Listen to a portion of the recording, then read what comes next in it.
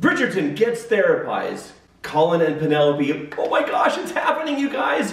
Oh, the drama, it's juicy. Mended light.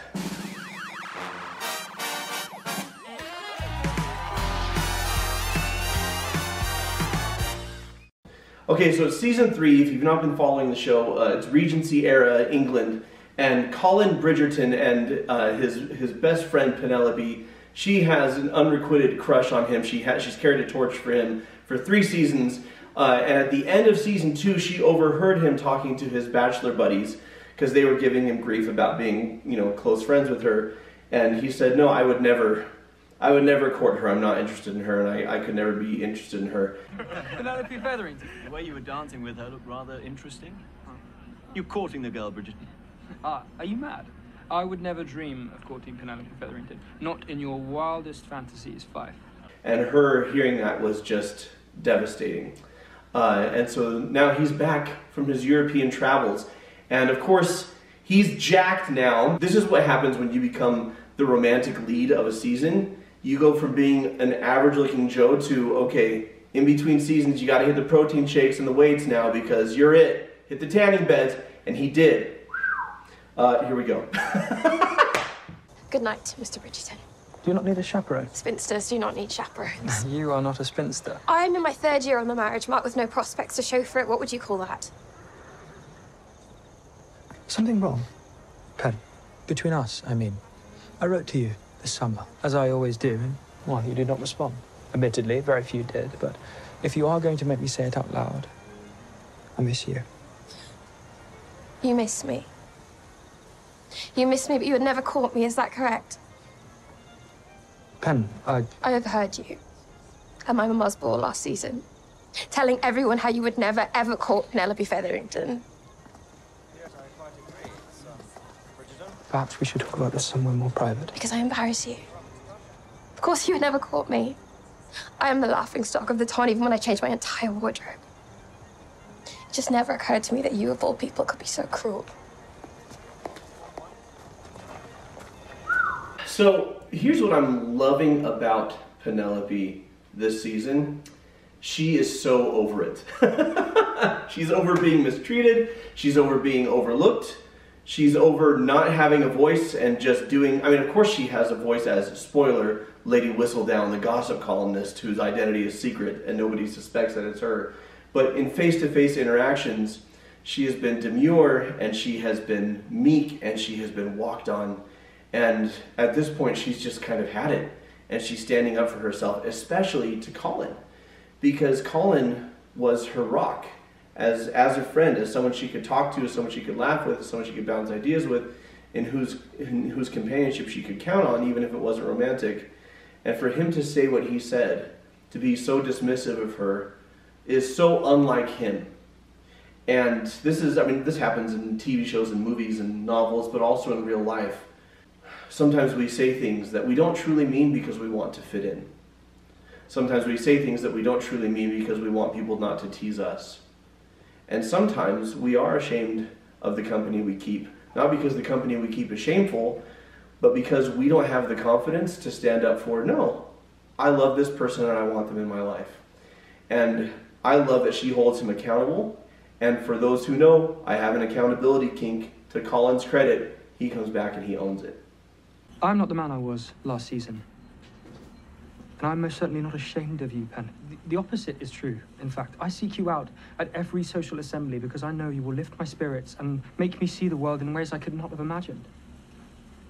You are clever and warm, and I am proud to call you my very good friend. It's been vexing. Watching you walk back into society with such ease. But every year I pray I might finally feel that way amidst the marriage mart, and that comfort never materializes. Well, if a husband is what you seek, let me help you. Help me how?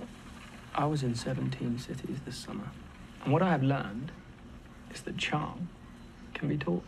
Colin, I cannot have you with me whispering into my ear in every ballroom. You don't need that. We will have lessons, and you will quickly master them, I'm certain.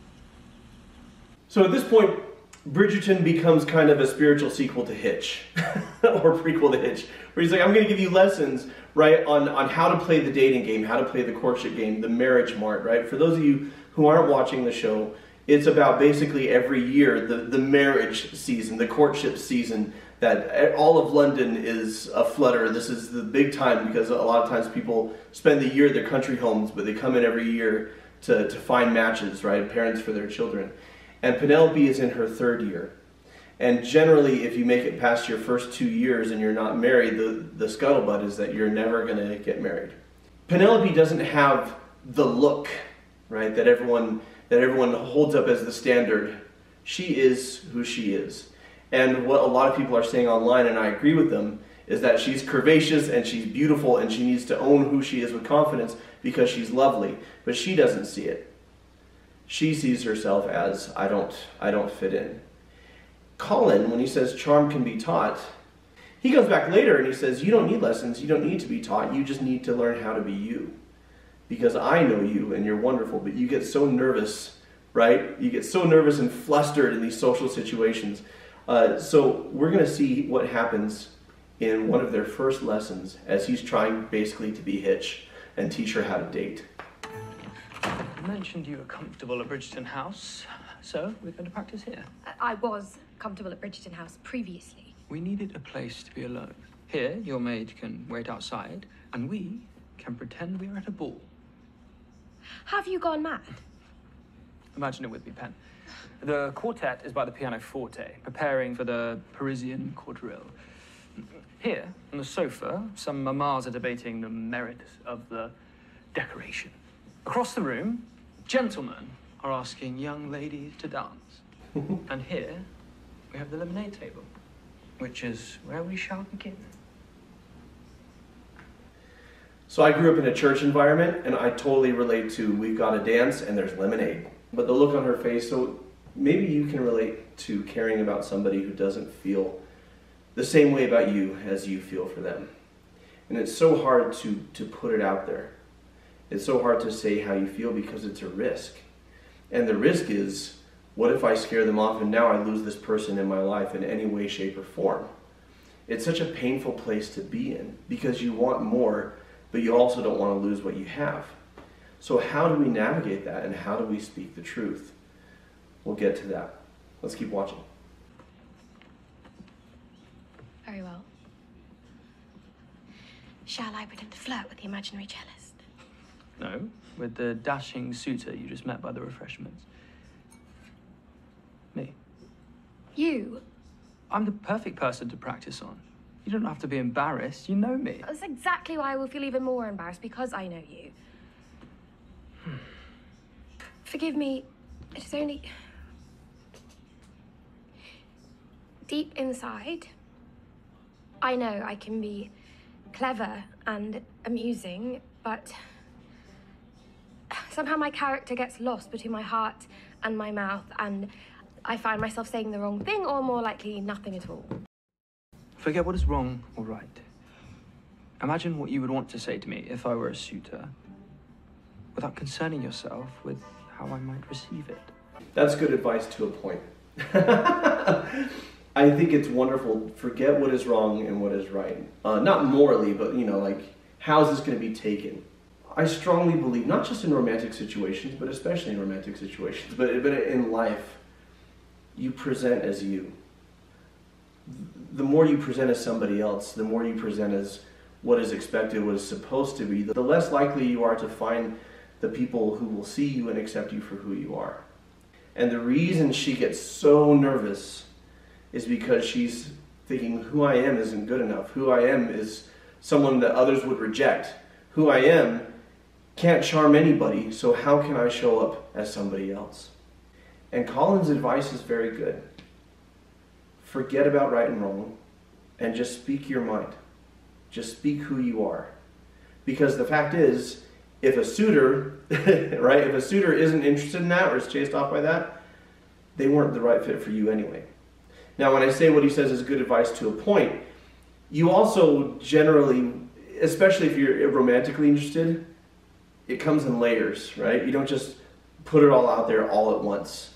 There needs to be a sense not just of mystery, but also of easing another person into it and not expecting them to meet you right where you are, because sometimes you got to work for it a little bit. And by work for it, I mean bide your time and be patient and reveal. Don't be false, but reveal who you are step by step by step. Slowly but surely climbing. And that's not what she's going to do. She's going to go a little too hard here.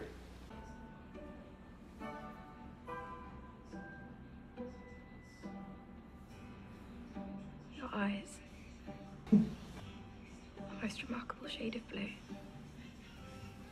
Yet somehow they shine even brighter when you are kind.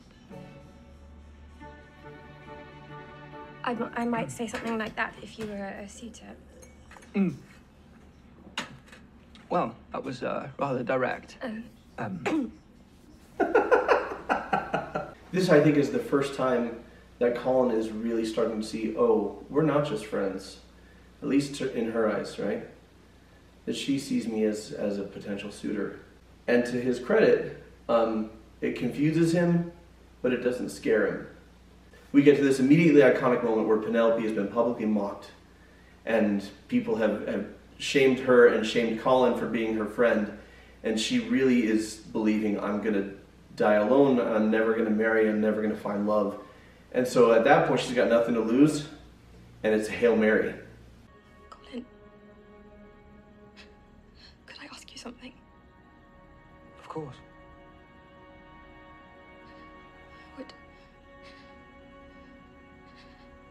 Would you kiss me? Penelope. It would not have to mean anything, and I would never expect anything from you because of it, but I am nearly on the shelf, and I have never been kissed, and I am not certain I ever will be. I could die tomorrow. You're not going to die tomorrow. But I could, and it would kill me. You would already be dead. I do not wish to die without ever having been kissed. Please. Colin.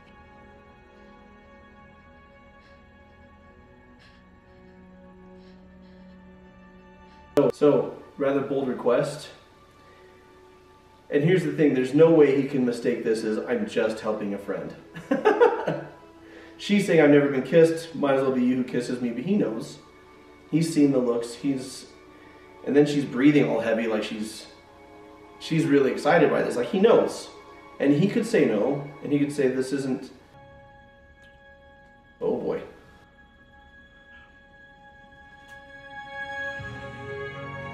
Whoa.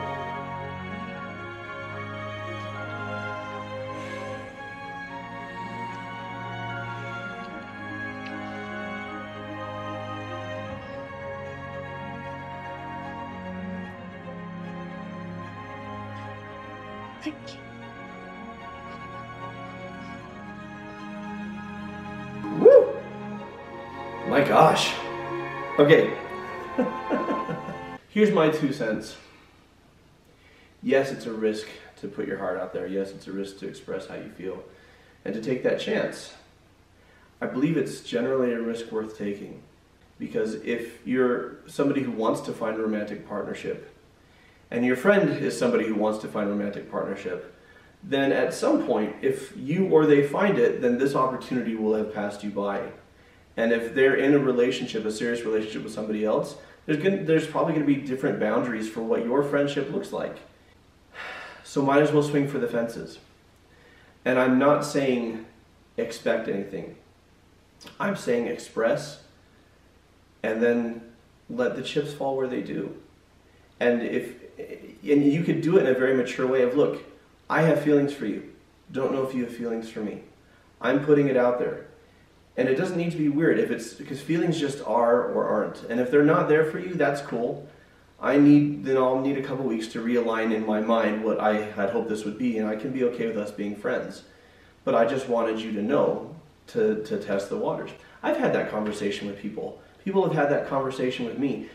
All of those people still friends, right? Because it's just a conversation, or in this case, it's just a kiss. What do you think of this dynamic between Colin and Penelope? Do you think it's healthy? Do you think it was a positive thing for her to ask to be kissed? I don't read him as pity kissing her.